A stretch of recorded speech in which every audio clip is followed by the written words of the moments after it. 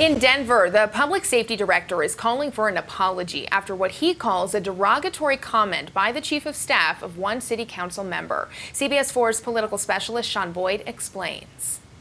Public Safety Manager Murphy Robinson says he is filing a formal complaint with the Ethics Board against City Councilwoman Candi CdeBaca's former Chief of Staff, Lisa Calderon. In a letter to the entire City Council, Robinson didn't refer to Calderon by name, but said a City Council office declined to meet with his new Government and Community Affairs Manager because she is not black or brown. He called it inappropriate and offensive and says he's hopeful the lapse in judgment can be overcome. Couldn't believe that that's where we're at today in our world, where people still think that it's okay to discriminate against a person because of their color of their skin.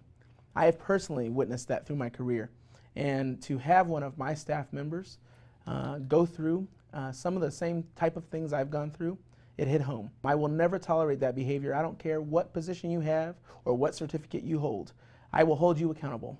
But when things like this happen, not only do we have to take care of them, but we have to understand the consequences of these type of actions, and we have to be better than this.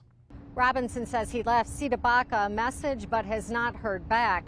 He wants CdeBaca and Calderon to apologize to his staff members. CdeBaca's communications manager told me the councilwoman was not aware of the incident, and while Robinson says it happened July 15th, she says Calderon left the office for another job the week before that. It will be up to Human Resources and the city's Ethics Board to sort this whole thing out. Robinson has asked for an investigation. In Denver, Sean Boyd for CBSN Denver.